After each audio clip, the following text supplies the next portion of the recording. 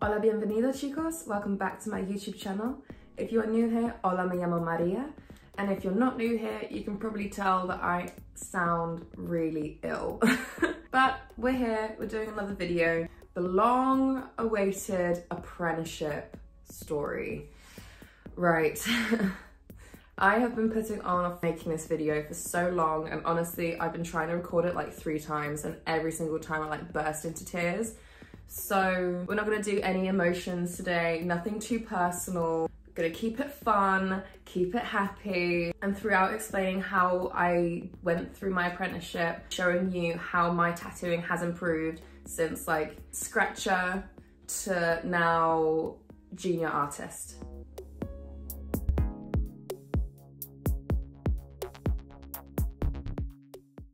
Throughout this video, I will be answering some of the questions that I received from a really lovely girl who messaged me directly on my Instagram and was just curious about what got me into tattooing. So throughout, I will be answering these specific questions that she's been asking me. I was always an artist. I did art GCSE when I was younger.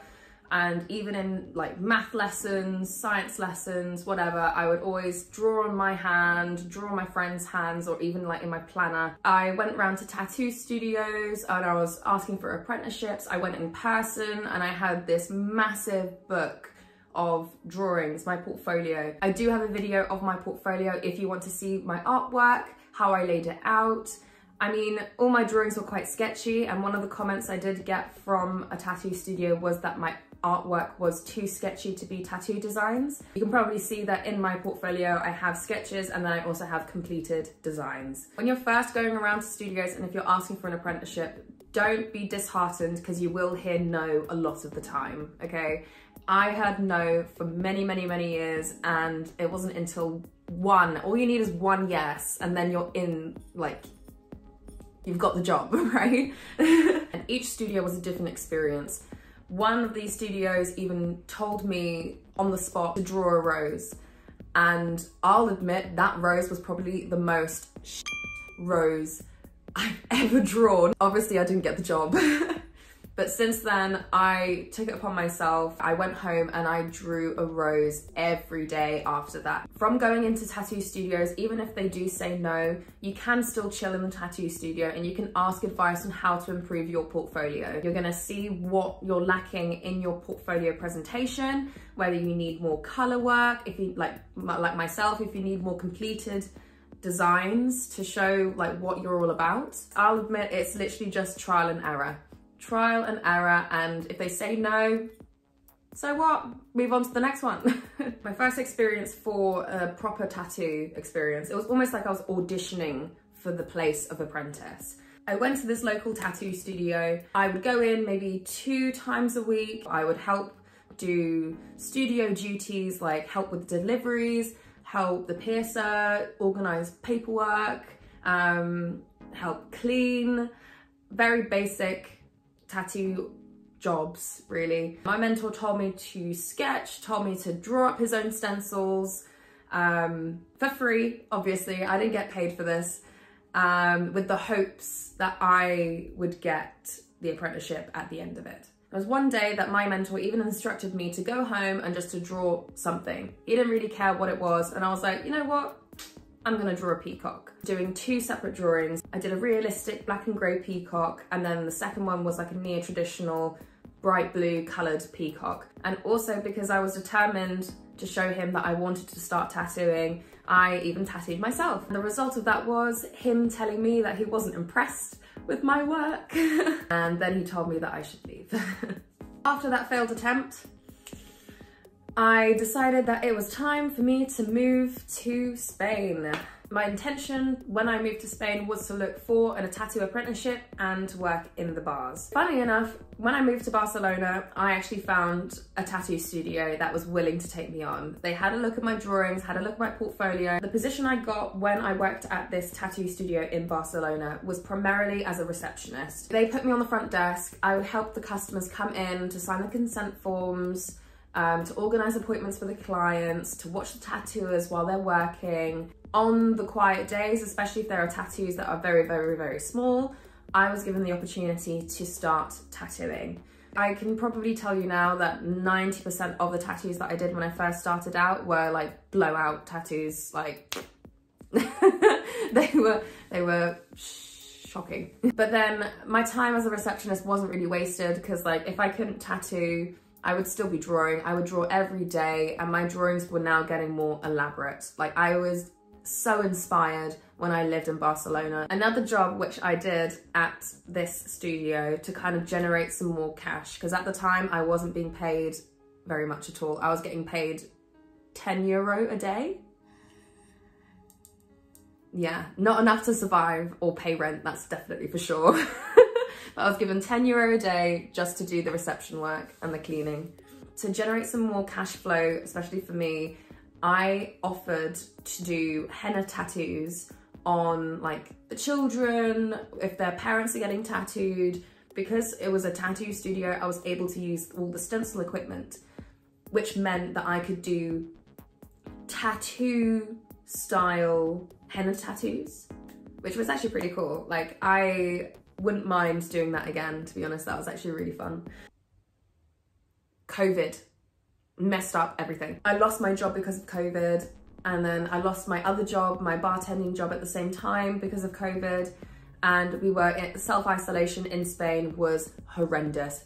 I was not allowed outside, like, period. Otherwise I would get fined by the police. One benefit of lockdown was that I actually started drawing more. Like I would wake up and I'd spend a whole day and then produce a drawing by the end of that day. This is where I created the drawings that actually got me my tattoo apprenticeship.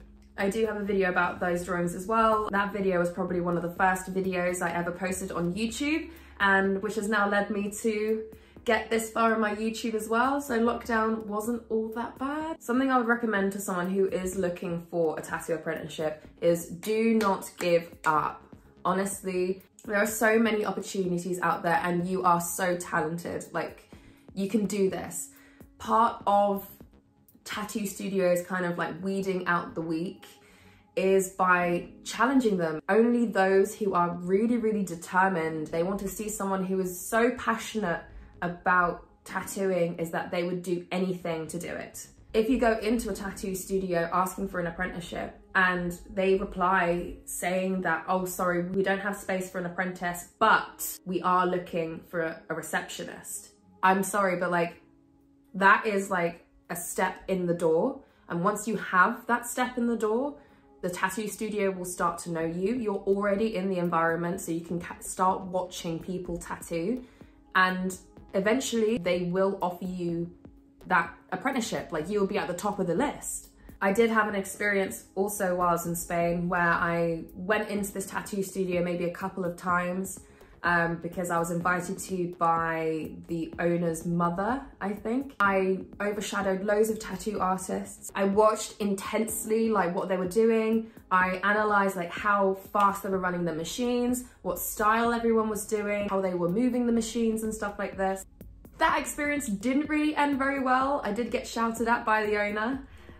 He was a bit of a prick, to be honest, but the tattoo artists that did let me overshadow them, they were so helpful, and one of them did even say that this is part of the apprenticeship. Moving from studio to studio makes you learn new things. Anyway, I've come back to England, looking again for the apprenticeship. I'm literally at my final straw. I was so close to moving to America because I couldn't find anywhere in my hometown that would take me on as an apprentice. Until one day that I was completely tipsy with one of my girlfriends, and we went past one of these tattoo studios. Granted, I probably shouldn't have been this tipsy. Sat down with a piercer who was also the manager. I showed him my Instagram profile, which had all my drawings on there. And then the next morning I woke up not only with the most insane headache, but I also woke up with an apprenticeship. So yeah, I got the apprenticeship after 5 years of trying. I wasn't the only apprentice starting there. When I started, there were supposedly 2 other apprentices that worked there too.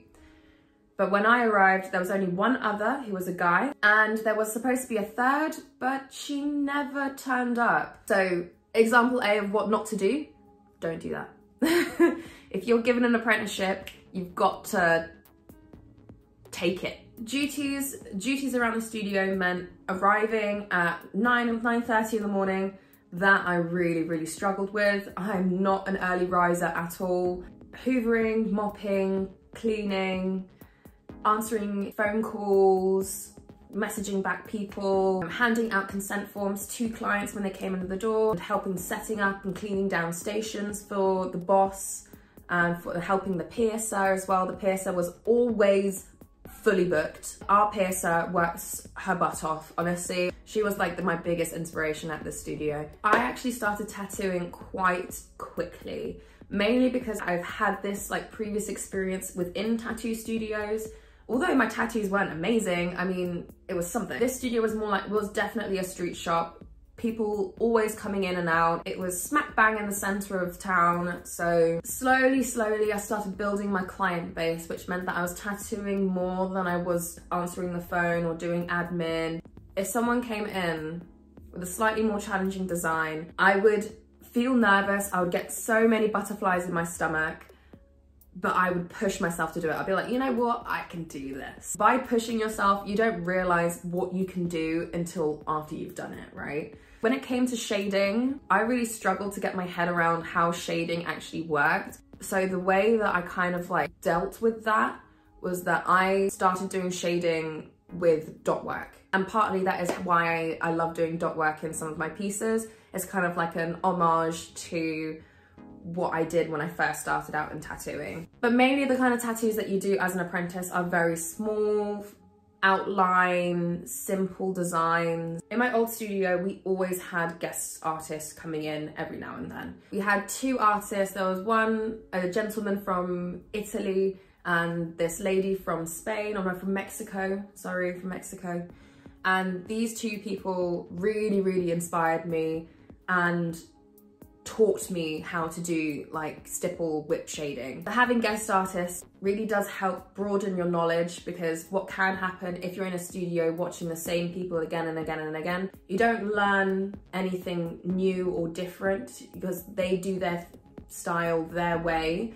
And it's only when you have new people that come into the studio do you find out that there are other ways to do similar things. My tattooing did get better within a really short amount of time. With the apprenticeship, one of the benefits is because you go into work and you are tattooing day after day, and that's how you learn. One of the developments in my artwork, and I can see the difference, is when I was working 2 days a week to when I was working 5 days a week. I got more consistent, I got more confident. Confidence is key, oh my goodness. When I first started, I was so nervous to tattoo anyone, but you have to get over that anxiety, you have to get over it. That's when you can truly get comfortable and then produce beautiful artwork. Towards the end of the first year, you could see that my designs were getting more complicated. I started using color, I started using different line weight. Though I did finally have my first client who asked me to do a sleeve for him. And forever, I will love my client for letting me do this. We did a geometric sleeve across 6 months. He worked in the Air Force, so his training, I think, made him very determined to sit through very painful sessions. I kid you not, I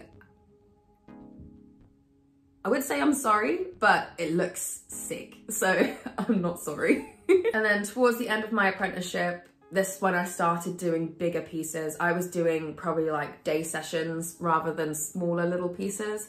And that's when my time at that studio came to a close. But yeah, no one really gives you a certificate at the end of the day.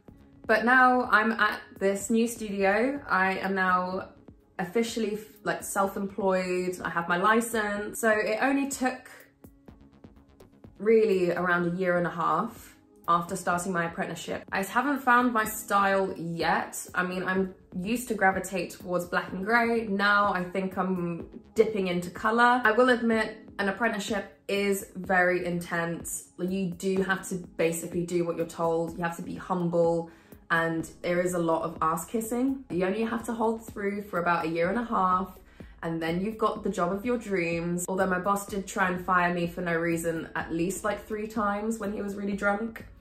But it's fine. I turned up the next day and I was like, you ain't firing me. As I said earlier, don't give up.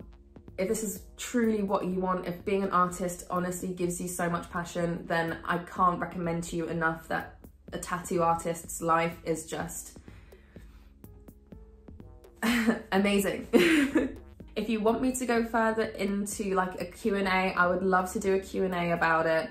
But I need you guys to leave comments down below so I can answer them. If you want to see more content like this, then please hit a like on this video and subscribe to my YouTube channel. And I guess I'll see you guys soon. Ciao, queridos.